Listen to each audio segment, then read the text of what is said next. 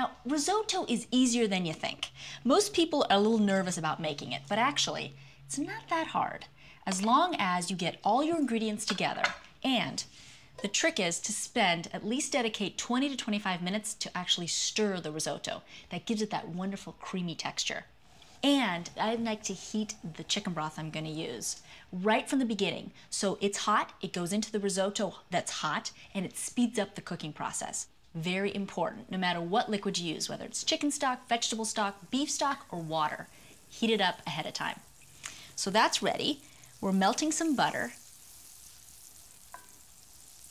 And I'm going to chop some onions until the butter's ready, and then we'll add the rice. The onion and the garlic really give a lot of flavor to the risotto. So it's sort of a base that I like to use all the time when I make risotto. Just chop it finely, because you don't want to actually have pieces of onion in your mouth. So we're just going to chop it very fine. And you can use as much or as little as you like.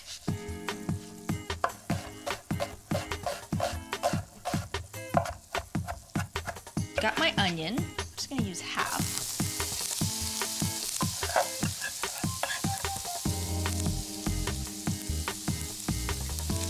Add a couple of garlic cloves. Could be 2, could be 3. I think 2 is good today.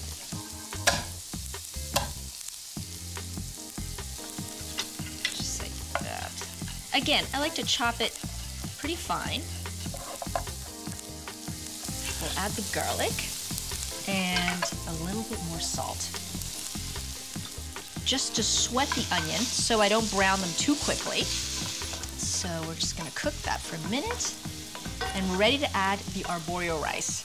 Now, this is the classic rice for risotto, is arborio rice, and it's a short grain rice, it's plump, and it's got a lot of starch in it, and that's what gives it that creamy texture. So we're just gonna use about a cup. So we're just toasting the rice, and you toast it for about 2 minutes or so.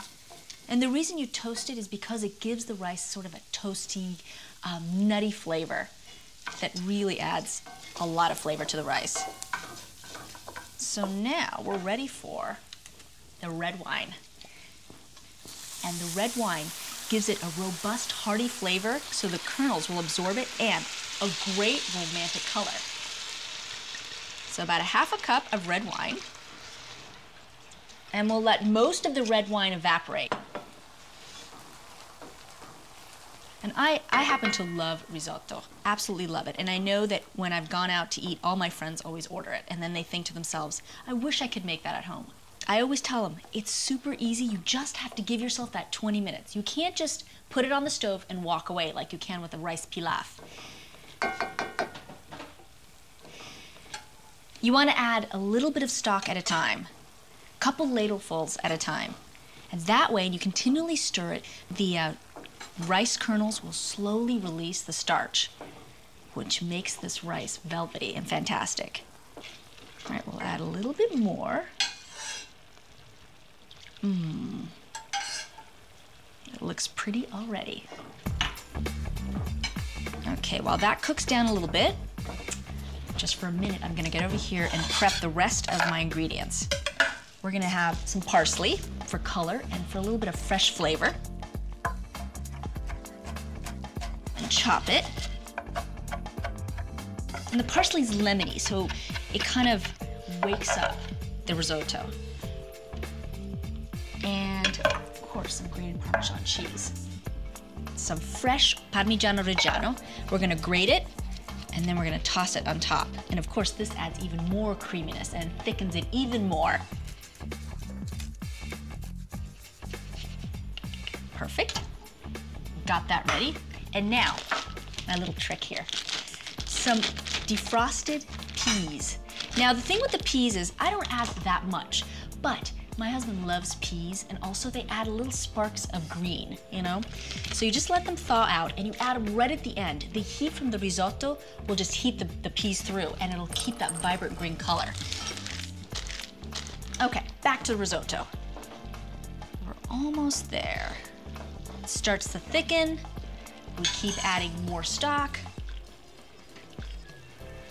When we finish with the stock and we've incorporated all the stock into the risotto, we're ready to top it with all these ingredients, and then time to eat.